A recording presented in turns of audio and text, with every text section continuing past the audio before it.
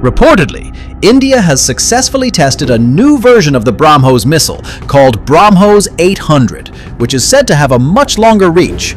It's described as an improved and extended range version of the original BrahMos, capable of hitting targets up to 800 kilometers away at a tremendous speed of Mach 3.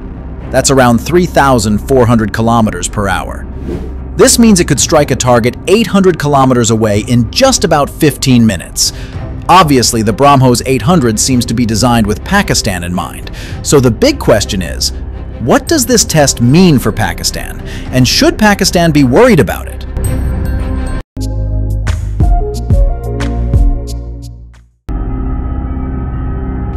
BrahMos is India's heavy hitter, a supersonic cruise missile that can be launched from land trucks, ships, and even fighter jets.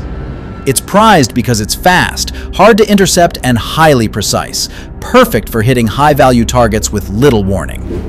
The BrahMos project began as a joint venture with Russia in the late 1990s. The missile was first test-fired in 2001 and gradually entered service with Indian forces during the 2000s. So, what's new in the BrahMos-800? The main improvement is range.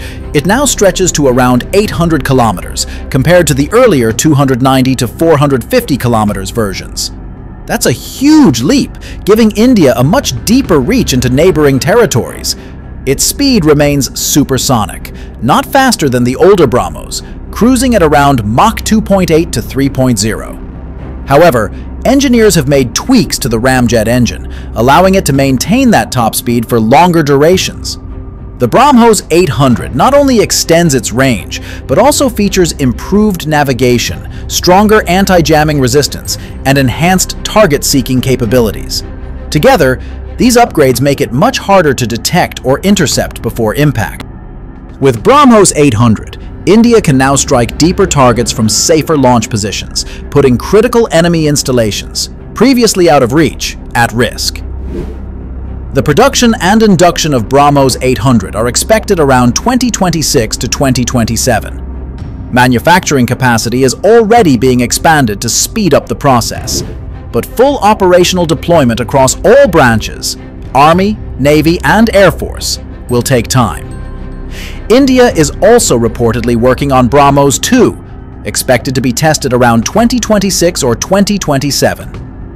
This next-generation missile is said to have a range of up to 1,500 kilometers and hypersonic speeds between Mach 5 and Mach 8, a major leap beyond the current version. The threat for Pakistan is definitely significant, as India can now target high-value sites without moving its launchers close to the border. Pakistan's risk level has increased, but not to the point of immediate helplessness.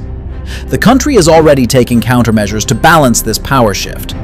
Besides its existing defense systems, Pakistan is reportedly looking into China's newer interceptor technologies, such as the HQ-19 or similar systems, to better counter faster cruise and ballistic missile threats. Some reports also indicate that Pakistan is exploring the acquisition of advanced air defense systems from Germany and Europe, such as the IRIS-T or similar platforms, which have proven effective in Ukraine against cruise missiles.